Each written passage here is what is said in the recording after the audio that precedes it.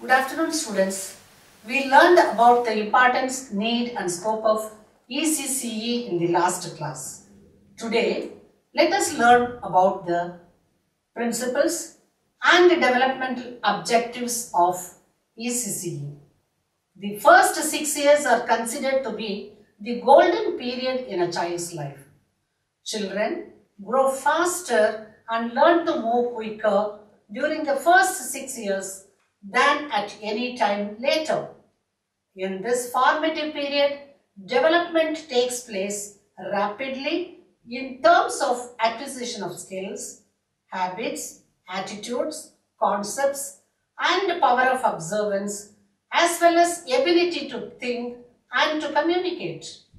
The development of human personality rests on the sound foundation of social, emotional, physical and intellectual development of the child built during the stages of infancy and school-going age. Early childhood care and education, that is ECCE, stands as a prelude to the entire development of the child in future. ECCE aims at the total development of the child, physical, motor, emotional, social, cognitive, language and moral. It is important to note that attendance in preschools does not automatically guarantee better academic achievements.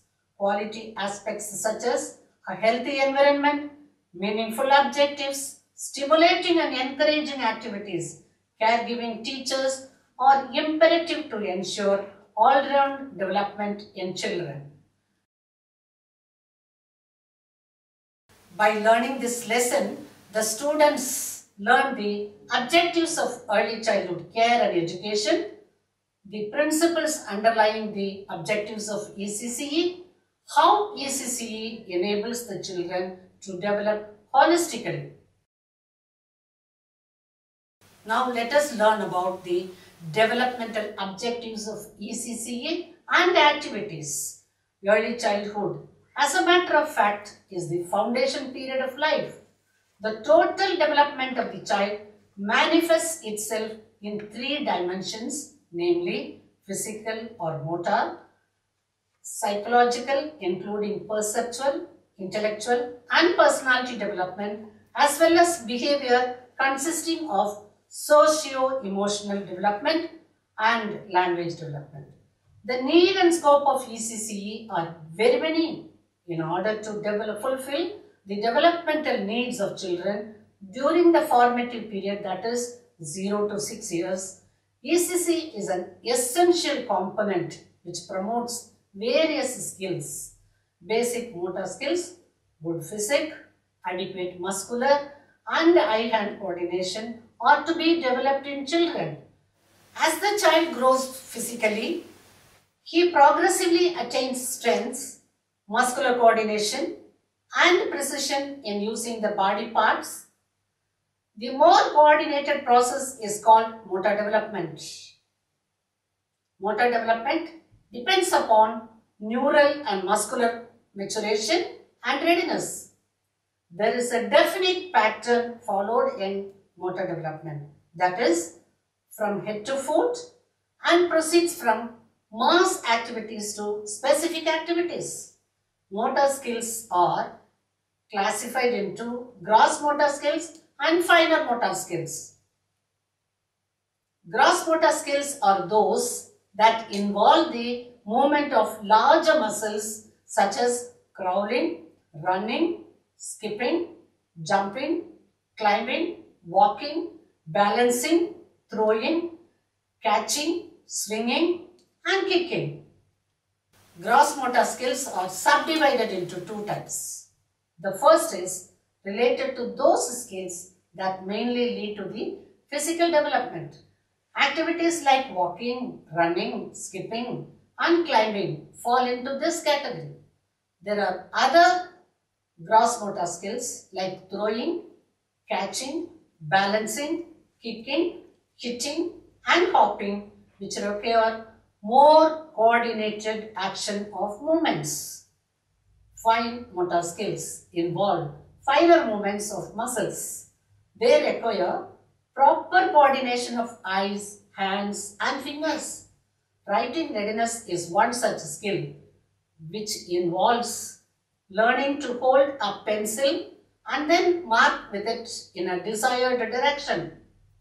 Skills like painting, sorting, drawing, folding, cutting, pasting, marking and the like fall into this category. The other activities that promote gross and finer motor activities are free and structured play activities involving running, jumping, climbing, hopping, throwing, catching, balancing, rolling, walking, cycling, hitting, bending, pushing, pulling, gripping, swimming, drawing, painting, tearing paper, cutting, crayoning, printing, making impressions, threading, sewing, sand and water play, clay work, free play with puzzles and wooden pieces, coloring, singing, dancing, building blocks, assembling toys, buttoning, fastening zips, action songs, walking forward and backward, wax crayons, pencils and chalk, folding papers, cutting paper with a small scissors, ascending and descending on a ladder, folding, tearing and pasting of a paper. 2. Inculcation of good health habits in children and to build up basic skills necessary for personal adjustment.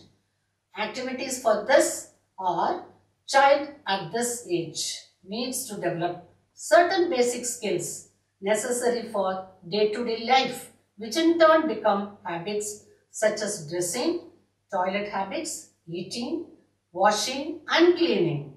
Skills for toilet habits, eating, dressing and undressing, folding the carpets, keeping the things in its place, washing hands before and after meal, maintaining personal cleanliness, eating in proper way, that is etiquette, using the toilet properly, putting garbage into dustbins, coming to the preschool regularly. Habits of keeping classroom clean. The third principle is develop desirable social attitudes and manners and to encourage healthy group participation, making the child sensitive to the rights and privileges of others. Beginning with the preschool stage, the process of socialization continues throughout life. The ability of the child to interact with other children and adults at home and in school situations is referred to as social behavior. The development of this ability enables the children to get adjusted to the social group. Through the process of socialization, the child learns the ways of norms of society, values and other social attributes of the culture. Activities promote social development or the ECCE provides more opportunities for children to take part in group activities organized. Greeting the teachers, waiting for one's turn, cooperative play, organized game and outdoor play activity are some of the activities through which children learn to wait for their turns and respect others. Children are guided by the teachers to follow certain social ethics and use of words such as thank you, sorry and please. Fostering independence. Activities that require sharing. Celebrations, dramatic play, fancy dress show. Allotting duties and responsibilities to children. The fourth objectives is develop emotional maturity by guiding the child to express, understand, accept and control his feelings and emotions. Emotions are essential parts of one's life. Emotions are brief, intense and transitory. Some of the common emotions are love and affection, anger, fear, jealousy, aggression, anxiety and joy. Now the activities which promote this are gradual adjustment to school, opportunities to express positive and negative emotions in a healthy manner, able to recognize common emotional status like happy, sad, afraid, creating an atmosphere that breeds trust and security in the child. Variety of activities that satisfy the child's needs for both boisterous and quiet play. Paper tearing, scribbling on a paper, clay modeling, fingerprinting, dancing, singing, and water play are few activities that channelize the negative emotions. Imaginative play, play in a doll corner, shop play, that is dramatization, through which children act out or express situations which may cause anxiety. The next objective is encourage aesthetic appreciation. Creative activities such as painting, crayoning, coloring, painting, field trip, nature walk, appreciate beauty in nature, sand play, craft and artwork, decorations in the school. The next is stimulate the beginning of intellectual curiosity concerning the environment and to help to understand the world. Just as the physical structure of the body grows due to the assimilation of nourishment available from food, the mental or intellectual structure obtains the nourishment through receiving, reacting and interacting with the environmental stimuli. For example, a child who can grasp, bite, shake or throw an object when confronted with a new object, say a doll, will try the same to understand or assimilate information about it. Now, how can they do this? For the development of five senses, games and activities for visual discrimination, activities with touch cards, varying textures to develop the sense of touch, storytelling, songs, and informal talk with children, question answer session for sound discrimination, activities with objects varying in smell, activities with different foods for taste. Development of memory and observation is possible through zigzag puzzles, identifying similar and different objects, activities for self-exploration, treasure hunt, story narration by recall. Development of skills of classification is possible from provision of play equipment, blocks, puzzles in different shapes, color, size. Activities that imparts different concepts. Development of problem solving and reasoning is possible through activities involving solving of problems like relationship cards, answering simple questions, story narration. Now let us see how the formation of basic concepts take place. Activities to identify and name different colors, color concept. Activities to match, identify and name the basic colors such as red, blue, yellow, black and white by 3 to 4 years. Activities to understand that mixing, blending of colors leads to formation of new colors. Activities to enable the child to match, identify and name colors like orange, purple, brown and pink by 4 to 6 years. Activities to match and identify circle, square and triangle concept of shape. Activities to enable the children to identify a circle, a square and triangle. Draw a circle by 3 to 4 years. Activities to enable the children to name a circle, a square, a triangle and relate these two objects in the environment. Ability to match, identify and name big small, long short, heavy light, tall short, thick thin, wide narrow, far near through various activities such as water play, sand play, block play, dramatization, rhymes, games, puzzles, blocks, sand, clay, and form the number of concepts. Development of ability to reorganize positions like in, out, over, under, left and right, front, back, above, below, top, bottom, before, after, here, there, to form the concept of space. To form the concept of time, activities such as informal talk, readiness program telling day, night, afternoon, evening, before, after, early, late, hours related to daily routine, recall of daily routine, the use of clock for reading time, names of the month, days of the week.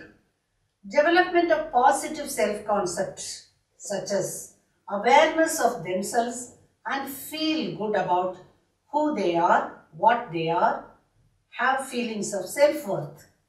Some suggested activities are celebrate each child's birthday. Month-wise calendar of birthdays can be made and hung in the class. Make name cards of each child in the class. Put up child's drawings prominently for display. Praise children liberally. Concept of temperature. Science activities to identify hot and cold. Formation of environmental concepts through conversation, free talk, displays, sand model, field trip, simple experiments, dramas and organized games. Concept of myself, family, pet and wild animals, vegetables and fruits, plants, transport, community workers, festivals, air, water, universe and seasons.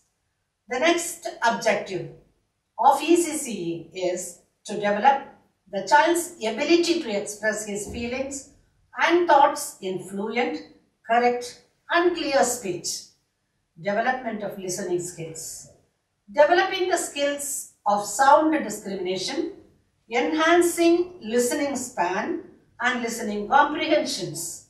Activities such as structured conversation, listening and vocabulary games, rhymes, dramatization, storytelling, reading aloud, puppet show, picture, word matching, help children to acquire sound discrimination, enhance listening span and comprehension.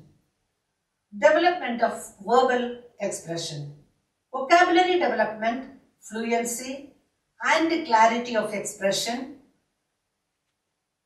talking in sequence and creative self-expression through rhymes, songs, riddles, making puppets, puppet show, picture word matching. Vocabulary related to body, home, biological, physical and social environment to be developed through activities like free conversation, storytelling and role play. Development of reading, writing and arithmetic readiness. Readiness is a stage when children are mature enough and are ready to learn without undue intellectual or emotional stress. In order to develop reading readiness, specific activities are required to be undertaken in auditory discrimination, visual discrimination, auditory and visual associations, and directionality. Next objective is encourage independence and creativity by providing the child with sufficient opportunities for self-expression. They are possible by free play, by choosing their activities, assigning responsibilities to child like putting away the material, keeping the room in order, fetching registers, etc.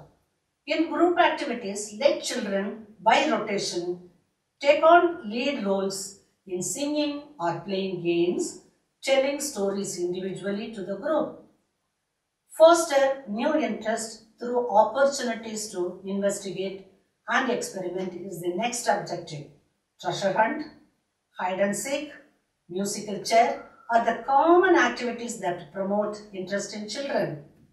Development of an attitude of empathy and care towards the old, the differently abled and the needy.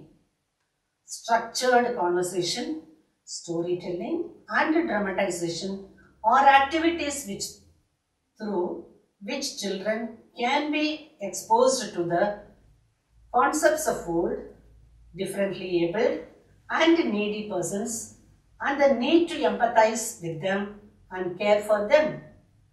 Next is the development of self-confidence. Should be able to develop confidence for participating in group activities, suggested activities or circle games, group recitation of rhymes and songs, dramatization, free conversation, encourage children to perform individually in front of other children.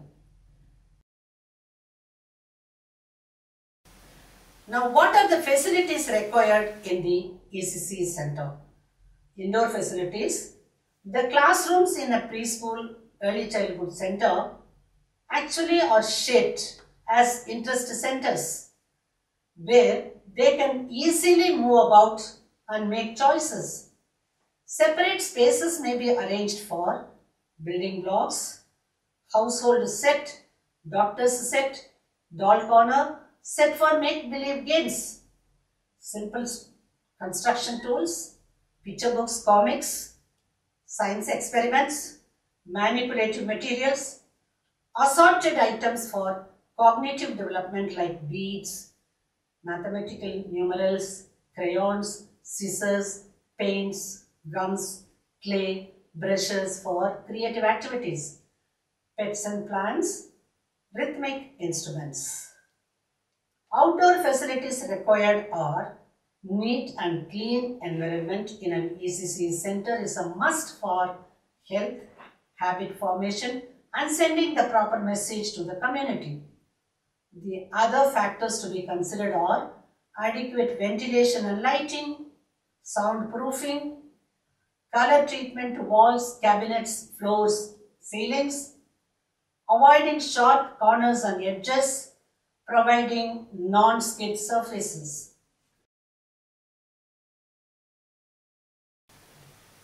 Objectives of ICDS. Now, Integrated Child Development Scheme, ICDS, being the world's largest program as one of the leading ECCE centers, having 5,652 ECCE center projects, operational all over India with 4,533 projects in rural areas, 759 projects in tribal areas, and 360 projects in urban areas. It is necessary to understand the specific objectives of ICDS such as improvement in health and nutritional status of children below 6 years, reduction in mortality, reduction in morbidity, reduction in malnutrition, laying the foundation for proper psychological, physical and social development of children, reduction in school dropout rates, coordination of policy and implementation, enhancement of mothers' capacity to look after the health and nutritional needs of the children. ICDS has already reached a stage where it is essential not only to universalize its expansion but also to enrich its contents. This emerging profile of ICDS re-indicates itself to promoting early childhood care for survival, protection and development. These objectives are met through the package of services provided in the Anganwadi Center and include supplementary nutrition, immunization, health checkup and treatment of minor ailments, referral services, preschool education, nutrition and health supporting services such as drinking water and sanitation. Now, you should know the principles followed for formulating the objectives of ECCE. 1. Children's development covers various domains such as physical, motor, emotional, cognitive and moral development. The program should be organized to meet the needs of these domains. Second principle is age-appropriate activities to foster the various domains of development. In ECCE centers, children from 2 to 6 years are enrolled. Their developmental levels vary. Hence, the program should be different according to age and developmental level. So, grouping is important. That is, 2 to 3 years pre-KG, 3 to 4 years LKG, 4 to 5.5 years UKG. Now, the third principle is family background and immediate environment need careful consideration. Family income, size of the family, parents' education, number of siblings and residential area have to be considered. Keep in mind the individual differences of the child is the next principle. Some children are fast in development, few are slow in growth. This individual differences is to be kept in mind while framing the objectives and planning activities. Next, balance between formal and informal learning. There should be the activities of both formal and informal.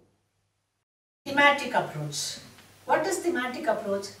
Children enter ECCE centers without much orientation. They have to be oriented with various themes to know about the world. Various themes such as family, community workers, colors, wild animals, etc. could be introduced.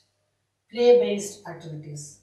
More of play-based activities to be included in the objectives of the ECCE center. Now, balance between individual and group needs, active and passive activities, outdoor and indoor activities, free and structured activities. Individual and group activities are necessary to meet the individuals and group needs for development. For example, free play or organized game. Programs in an ECCE center to be balanced between active play and quiet play. If only active play, children become tired. In order to think creatively, quiet play is necessary. Free and structured play. Children playing in an outdoor area on their own as they like is called free play. A play activity planned by the teacher for prescribed number of children with certain rules is known as structured play. Activities encourage self-discipline, independence and self-expression is the next principle. Independence, self-discipline and self-expression are essential to become an adult. So, when formulating objectives, this to be kept in mind. Next is the teacher-pupil ratio to be followed while framing the objectives of ECCE. The teacher-pupil ratio should be kept in mind. If it is in urban area, teacher-pupil ratio can be 1:25 and in rural area 1:40. The last principle of ECCE is availability of space for outdoor activities and free play in the indoors. Equipment available based on the availability of space, number of children and teacher equipment to be purchased to be kept in mind before planning the objectives of ECCE centers. To conclude this lesson, I would like to focus on the focus of the objectives of the ECCE preschool is on the holistic development of the child. Objectives emphasize on the provision of a rich and stimulating playful environment. The experiences gained through a variety of activities lead to intellectual, language, social, personal, emotional, and physical or motor development of the child. Instruction in ECCE is through play activities. Activities are conducted in small or large groups. Assessment is continuous and non-judgmental and not based on tests and assignments. The school environment encourages exploration and self-discovery, for which there is a process of opportunity as well as the obligation, providing a fair start to children as they move from home to the classroom and from the close environment of the family to the larger world. Thank you so much for listening the lesson on principles and objectives of ECCE.